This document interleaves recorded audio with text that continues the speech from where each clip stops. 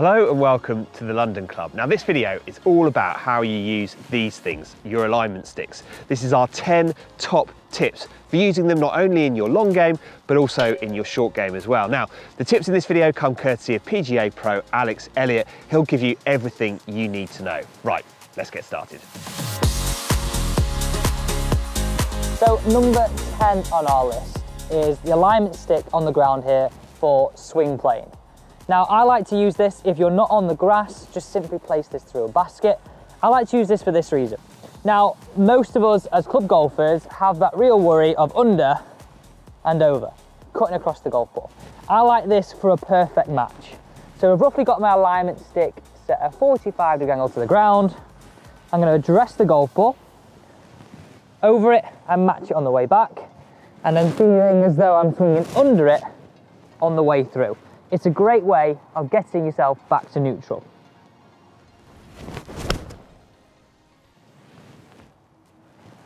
Definitely a great one to give yourself a better swing play. Now, I love this drill for two reasons. This is great for getting club face alignment, but also committing to our start line. Now, you've probably seen Jordan Spieth do this drill, and he's known as one of the best putters in the world, right? So what I want you to do here is have a few putts, work out the terrain where you are, then get this alignment stick running exactly where you think you have to aim to start this putt for it to break into the hole. So that's the first area. Second area, all we're looking for is you to make a 90-degree angle between your club face and the alignment stick to make sure you've got square club face alignment address. The final thing is having to commit to our line and hit the putt away.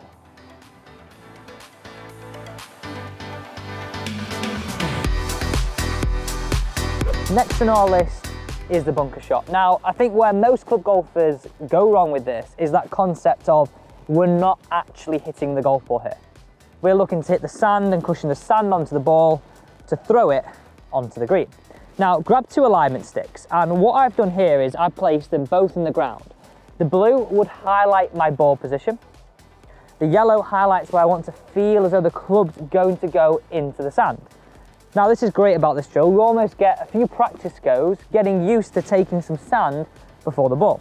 So push them down, get a bit of an imprint with both, move them to the side, and all I want you to do is just have two practice goes looking to take the back line and then the forward line. So 1,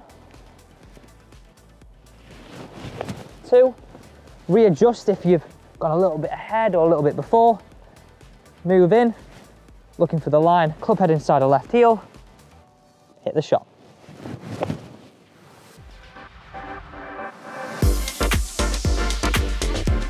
Next on our list is alignment. Now, there's nothing worse than aiming in the wrong direction, hitting a beautiful swing, and finding our ball is sailing out of bounds or into water. So I think you've got to use your range sessions as a great reset. I get two alignment sticks down. Now, I do this in an order. Firstly, set your ball to target line out, and then a little bit of a trick here. Use the logo of your golf ball to point directly down your ball to target line. Now, because this is a reset, all I'm looking for you to do is get your feet running parallel to your ball to target line. So actually, your shoulders will be aiming what you perceive is a little bit left. Now, this is interesting. You'll find maybe a lot of golfers, wow, I feel like I'm aiming really right of target, or actually, I'm aiming a little bit left. Use this as a reset. Get two lines that run parallel, your ball to target line and your feet. Next on our list is the one I call the golf swing checker. This is one that you can do at the range, but I think it's great for you to do at home as just something to do with good reps. So grab an alignment stick, grab a golf club, place a golf ball on the ground or whatever you feel appropriate at home. Place that alignment stick just up your left hand side and it should be touching at this address position. I want you then to follow this process. I think this is absolutely great for making sure that you're actually doing some good reps on your golf swing. So, number 1, keep the alignment stick on the side of the body, encourages more of a one-piece takeaway. Point the alignment stick to the ground, point the alignment stick to the ground behind you. We're now looking for this move. Now, this is the key point. Most of us swing a little bit over the top. think of your target line in front of you in this direction. We're looking for this alignment stick to point just to the right of target, encouraging an into-out path, into impact, back up your left-hand side.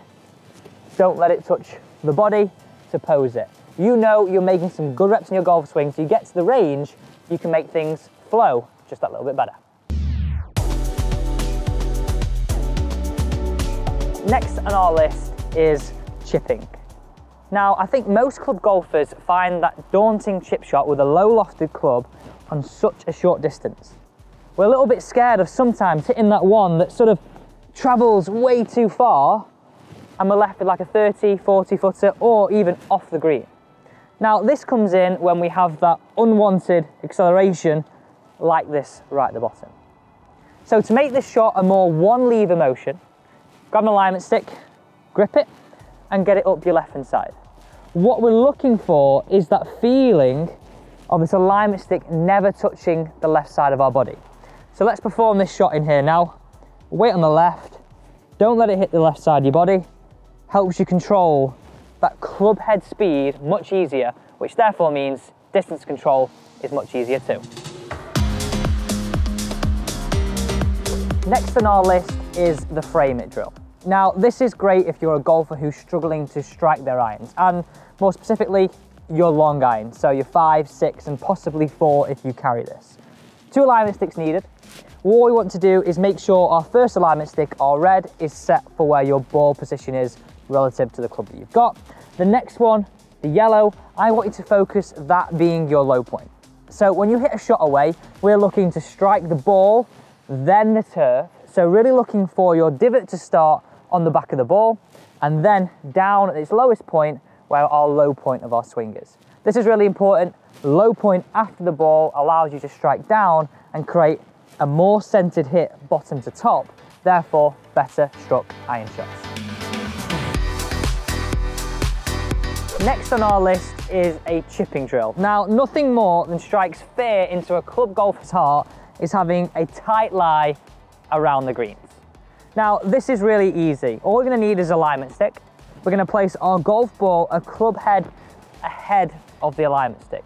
Take your normal stance, nice and narrow, weight on your left. The idea of this is to control the low point ahead to guarantee a downwards hit, not a scooping hit, leaving you open to fats and thins. So it's nice and simple. Avoid the alignment stick, get the strike, and then you can have some confidence of tight lines. So next on our list is the tree drill. Now, picture yourself in a scenario. You're under the trees, you get a lot more descriptive in what shot you've got to play. Now, we're gonna use this slightly differently. We're gonna place an alignment stick directly down your ball to target line. I want you to get descriptive, not up and down, but more right to left or left to right. So I'm gonna encourage you to hit 2 shots here, really getting a feeling of, 1, drawing it round the tree, reacting to the environment, not necessarily getting loads of swing thoughts, and another shot, fading it round the tree. You will be able to find a common ground here. If you're more of a slicer, I'm gonna encourage you to work more on the draw, more of a drawer of the golf ball or a hooker. I'm gonna encourage you to get back to neutral, feeling more of a fade. So we'll do a bit of the slice one here. Club facing just the target, aiming a little bit right, picturing that ball working round our tree, letting our environment help us create a shot.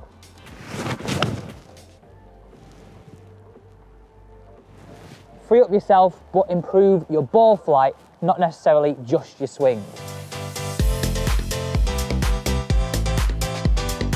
Number 1 on our list, and one that's well worth doing before either going out around a golf with your friends or a big competition day.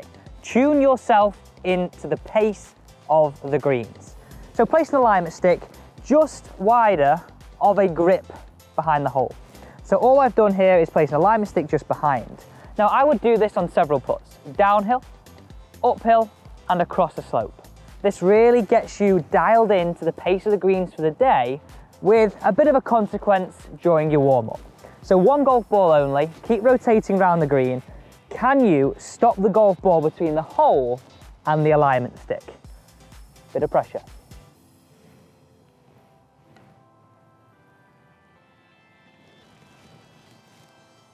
try that before you go out and play next time and see more putts drop. So there you have it, that's Alex's look at the 10 best ways to use alignment sticks to help you swing better and to help you play better in the short game as well. I hope you found that useful. If you've got any other ways in which you use alignment sticks out on the golf course or in practice, please do leave some comments below. We'd love to hear from you. But that's it for now. That's all from the London Club. Thanks for watching. We'll see you next time.